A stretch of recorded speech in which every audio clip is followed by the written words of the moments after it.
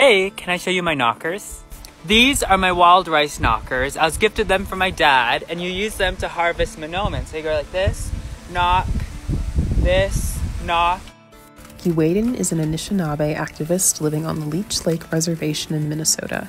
Something the Anishinaabe are known for is harvesting wild rice, or monomen.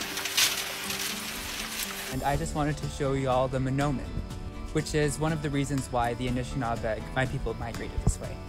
So all of this is monomen, the food that grows on the water, the goodberry. Only grows here in North America, Turtle Island.